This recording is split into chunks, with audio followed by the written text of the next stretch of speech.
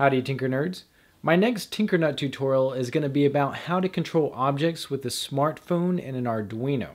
So for this video, I wanted to give you all a basic run through of what it's going to take to make that work. For the project I'm about to show you, the parts you're going to need are obviously a smartphone, an Arduino Bluetooth module, and an LED.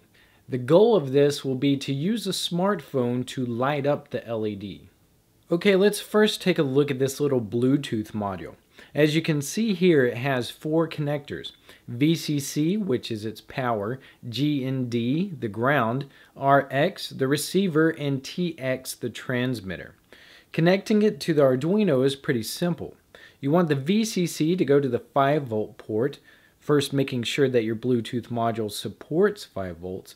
The ground will then go to ground, the receiver should go to the Arduino transmitter port, and the transmitter should connect to the receiver port.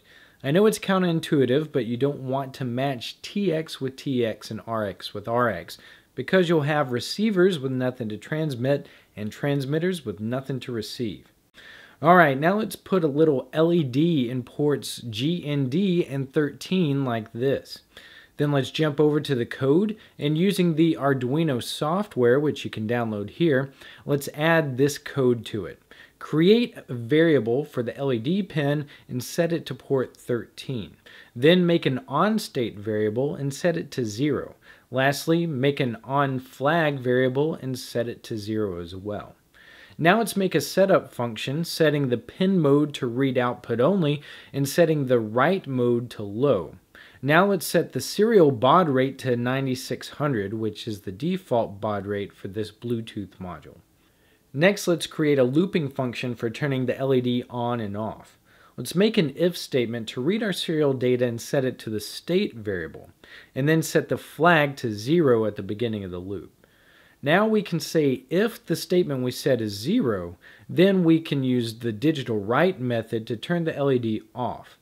Then we can look at the flag value, and if it's 0, then we can print the LED state to the console and then set the flag to 1. After that, we can do a similar statement, but check to see if the state is equal to 1. And if it is, turn the LED on and print its state to the console. Alright, now save it, verify it, and before uploading it, make sure under Tools that your board is set to the correct version of the Arduino that you have, and that the correct serial port is also selected. Okay, then click Upload. If you get this error message, then don't worry. Apparently this is common with Bluetooth devices. Just disconnect the RX and TX cables and upload the program again. And this time when it succeeds, go ahead and plug them back in. The next step would generally be to write an Android program to interface with the Bluetooth module, which would be a whole nother tutorial. But there's already a great program called Arduino on the Android market that will do exactly what we want.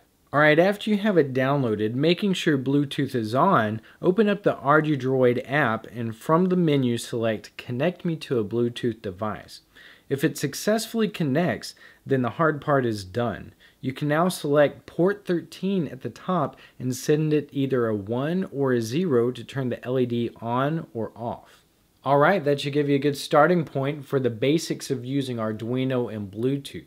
Now you're ready to watch the more advanced tutorial on my main Tinkernut channel. Alright, I will see you guys next time.